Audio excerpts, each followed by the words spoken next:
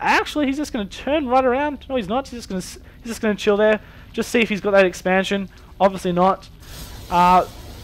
So yeah, he's cool, man. He's cool. They're just chilling there. Yernbek obviously can't see that. Not yet. But he does easily have enough Hydras to deal with it, even though they are pushed over here. He is going to fly over here. He is going to see that high yield expansion, but he doesn't realize he's running straight into the move of these Hydras, and will lose one of them. For some reason, he's just flying all the way over here, and then up here. So definitely interesting there. But Yernbek definitely going for the Evo chamber, and he does have almost 4 bases up and running now. So we'll be able to pump out those units soon. So hopefully yummYrain can make something happen before his macro gets way too heavy. He does still have the Void Rays and that sort of stuff, but we are seeing a Spire go down, most likely for the Corruptors, just in case he has Colossus out. But yeah, interesting. Another Colossus coming out, so we are going to see mass Colossus, not really mass Colossus, but 3 Colossus and these ground units, as this is almost fully saturated now. These Phoenix are just sitting out here. I'm interested to see what they do. They're going to do something now, and it's going to be awesome. I just realized that if you hold down this button that you actually see them like in a really cool motion. So I'm just going to push that button the entire time, but these guys not even realizing that Hydras are going to go underneath them and absolutely get owned. And is going to lose that. That is poor micro from yummYrain, just letting his Phoenix die there. While Yernbek has these little scouting Zerglings here, probably doesn't realize that anything is happening here, or doesn't even realize that Colossus are out. But we are going to see that Spire finish soon, and we are getting the little ones attack for the ground units from Protoss. Sorry if my computer's a little laggy there for some reason. But we are seeing another expansion as he works away at these rocks for yummYrain. But this ball here of Zerg death is just getting slightly out of control.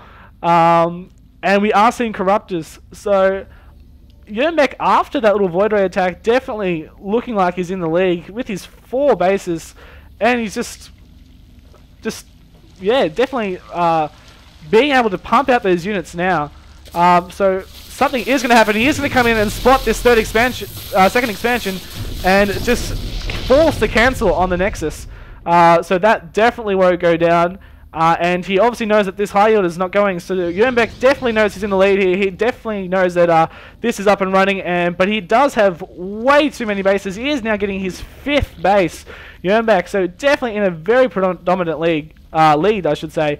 Getting those Corruptors out for those Colossus, and of course just being cool, I suppose. Look at him. He's just sitting here. Anything is going to happen now. I'm sure he's going to have to push out. He knows he has to have more units.